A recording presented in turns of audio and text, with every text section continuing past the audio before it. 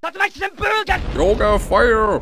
What is up, guys, and welcome to this video. So we're going to continue from our last video, which was about function. This one is about functions with parameters. What does it mean to have parameters? It's basically, if you're total noob, then you would just write your numbers or hard code your numbers somewhere over here with variables. That doesn't really matter. Let's delete these, but I still want to calculate two numbers, right? Now we can just say num1 point comma num2, and then I can just say whatever num1 is, just add it with num2. So these two variables that are in the parameter, just add these two and then just print out the sum. Now if I do that, it's going to say nan, because we don't really have any numbers right here. So what you have to do is call the function, but something has changed. The dynamic has changed now.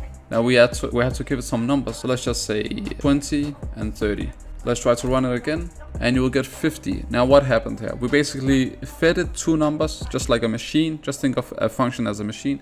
You feed it something and it's gonna output something. So it's gonna take some input, it's gonna take the input of num1, num2, and then it's gonna output that the sum of those two numbers, right?